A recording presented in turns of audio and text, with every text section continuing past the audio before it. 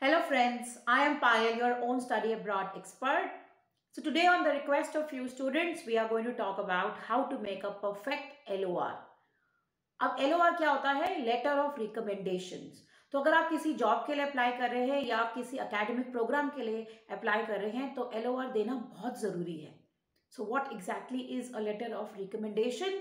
It is a letter which is provided by someone who knows you very well and who can really talk about your suitability for that particular program. They talk about your achievements, your contribution, and your skill set, whether you are suitable for that particular job or for that particular educational program or not.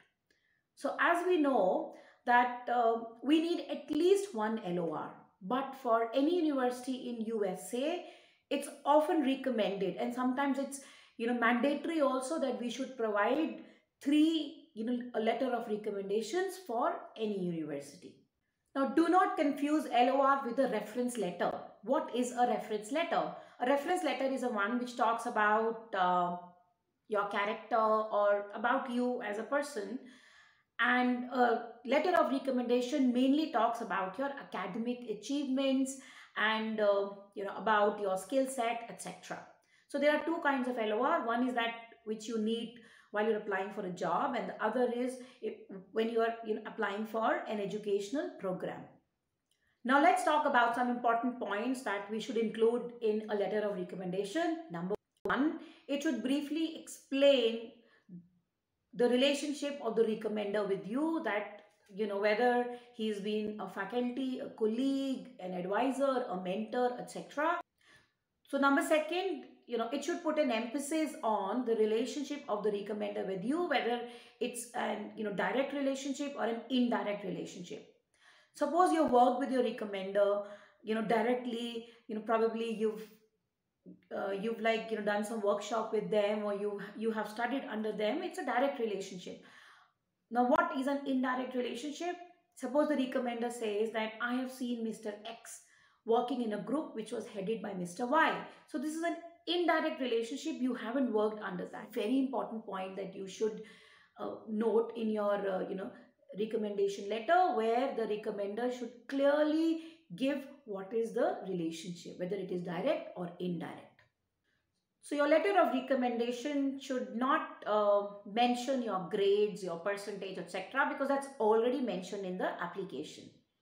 The next point is that your letter of recommendation should give an accurate assessment of your suitability for that profile. For example, the recommender should clearly mention that whether you were in the top 1% of the students, or how you fared in the class in relative to other students with for that particular course. So there should be an accurate assessment of your performance and suitability for a particular program. The next important point is that your letter of recommendation should not include any private or sensitive information which is not really needed. So unless and until it does not relate to your academic qualifications or achievements, you need not mention that in LOR.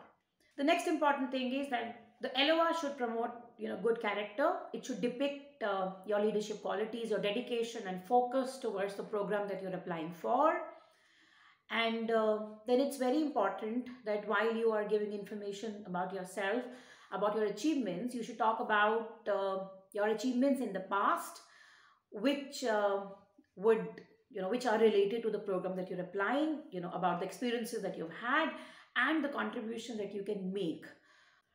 So last but not the least, your LOR should mention your unique qualities and contribution that you could make in the university, what kind of changes you can make, what impact you can bring, and any kind of new learning that you could have, and how you would probably contribute towards making an impact in the university that you go to.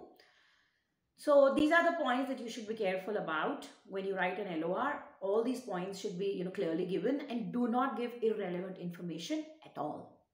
So I hope all these tips are useful and you would be very careful while you're writing your LOR. and you'll definitely, take care of all these points, and that would help you to get a perfect LOR. So if you haven't subscribed to us till now, do not forget, subscribe to us right now. If you want us to make video on any topic, do not hesitate. Feel free to drop it in the comment section, and we will try to get back to you as soon as possible. And like and share this video with everyone, and subscribe to us now. Thank you.